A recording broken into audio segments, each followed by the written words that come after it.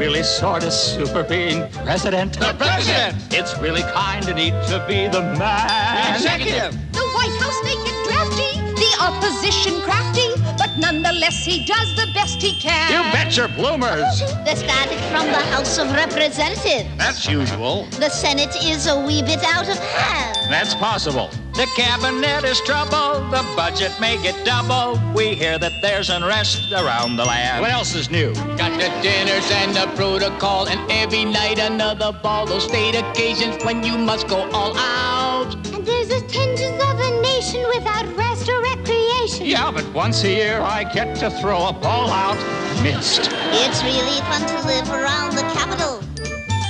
Or do your weekly washing in D.C. Though nations criticize him, Dissenters analyze him. we've all been realizing recently That being friends is really quite a super thing to be. It's a lot of laughs. Well, I'll tell you, being president does have its drawbacks. Like, for example, privacy. I mean, with all those Secret Service men around, you just can't get a moment's privacy. Oh, I think you're exaggerating, dear. Yeah, maybe so. Good night. Good night.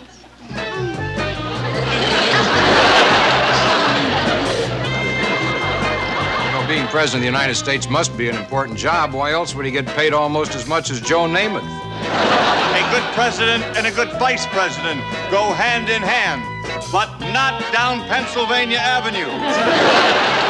I hope a member of the Gay Liberation Party never becomes president. Yeah, I mean, who wanna march to the song called 3 Cheers for the Red, White, and Teals?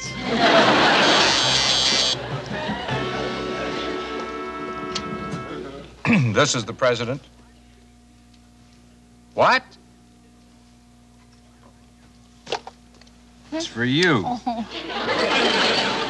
What? Oh, tomorrow. Oh, fine. Make it a wash, set, and manicure. Come in! Hello. My name is Abraham Lincoln. It is? That's a funny name for a white dude. During the president's historic mission to Moscow, many toasts were given and the vodka flowed freely. What is not so well known is that the president prepared for this jovial ceremony with a secret practice session. Well, we've been at this 8 hours now, Henry. I'm getting sleepy. Well, I know you are, sir, but it's important, Mr. President. Now, let's run through it just one more time. First, the Russian Minister of Propaganda gives his toast. Right, okay. To peace! To peace. Oh. Now, that wasn't too bad, was it, Mr. President? Fine.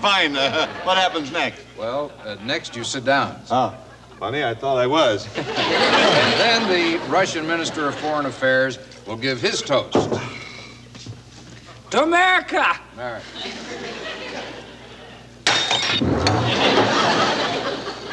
And now, Mr. President, it's up to you to give your toast. It's what?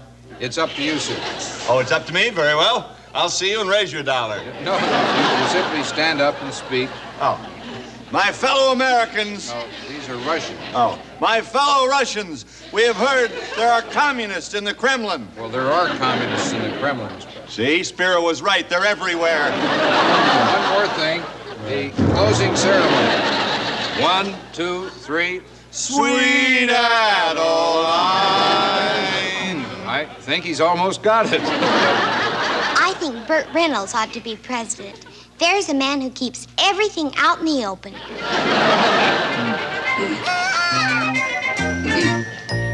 Yes, James, what is it? Mr. President, the inauguration is over now, and the new president is here to take over the office.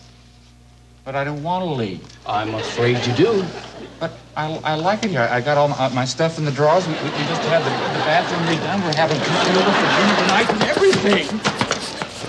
Please, I don't... The office is yours now, Mr. President. Thank you. Whoopee! Hey, get me any place in the world.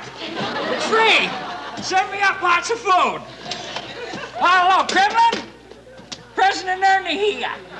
Pookie, pookie, pookie. I bet the Marquis de Sade would have made a great president. He'd love to be kicked around by the press. Well, yes, fine.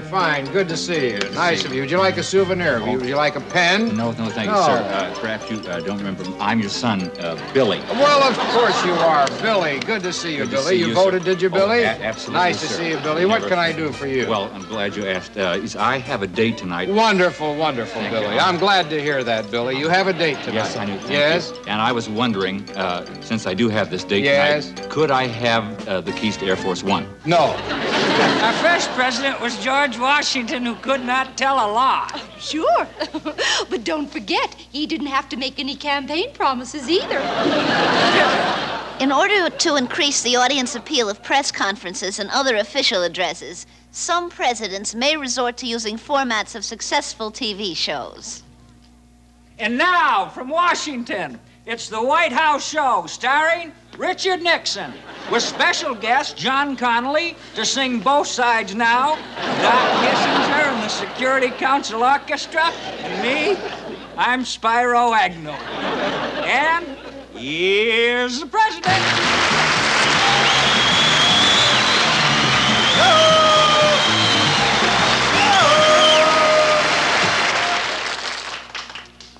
Thank you. There he is. Spiro, how are you? Good to see you, Dick. Saw Spiro on the golf course yesterday on the fourth hole. One of the survivors had him arrested for hit-and-run putting. Yes, I heard your yo. There he is, the flower of the musical world, Doc Henry Kissinger and his traveling band. How you feeling tonight, Doc? Lovely outfit. Thank you. You look like a delegate to the Fire Island peace talks. Got a couple of good numbers for us tonight? Oh, sure do. Kremlin 6467, that's for all. And in Peking, it's Chow Mein 7432. Oh, Henry, you're really the premier's pajama. Well, I can remember You're when the boss. You had some more lines over there, did you, Doc? No, go right ahead. I remember when old Henry used to be a candy bar. Now it's something that women all over the world are saying. Well, moving right along. Hey, it was really hot in the White House today. How hot was that? Thank you. Well, it was so hot that my wage price freeze melted. Hey, did you read the New York Times today? No, I didn't. What was in it? Lindbergh made it. No. No. You sure can ad-lib. It seems a lobbyist wanted to combine the Lincoln and Jefferson memorials. Lincoln will still be sitting in his chair, but Jefferson will be sitting in his lap. I think they're coming after us. Thanks, Doc. Is that an audience out there or the Democratic National Committee? May the bluebird of happiness drop an egg roll on your oil depletion allowance. May the great armadillo of life climb up your nerd. We'll be right back after this denial from the Pentagon.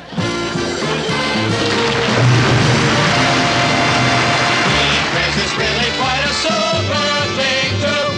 Pookie.